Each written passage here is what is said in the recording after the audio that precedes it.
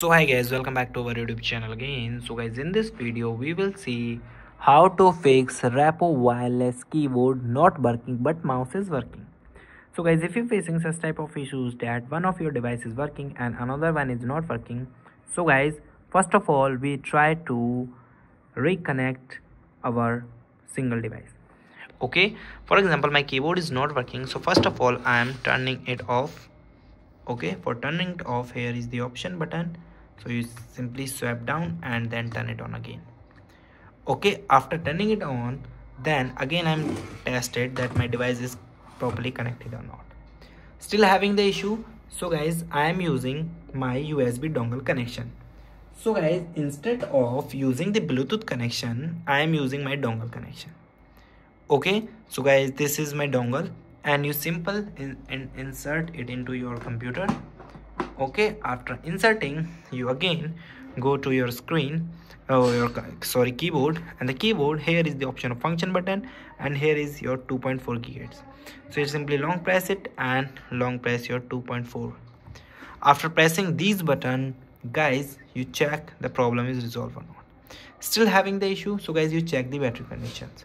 So guys, make sure both of your batteries that are used in the keyboards, they are properly charged and they are not drained out.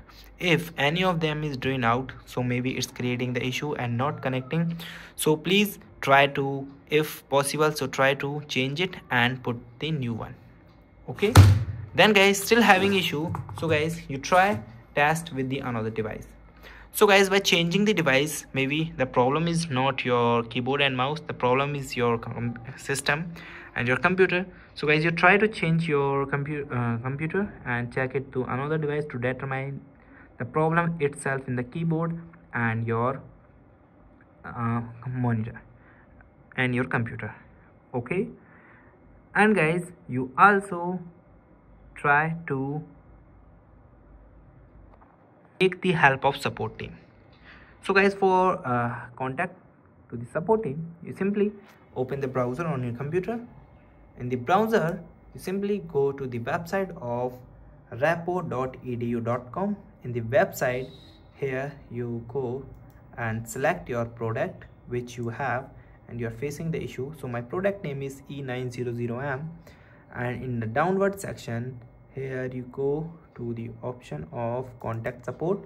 So you just tab it. In the contact section, you get in touch. Okay, so guys, here is the form, so you simply fill up this form and they will get in touch.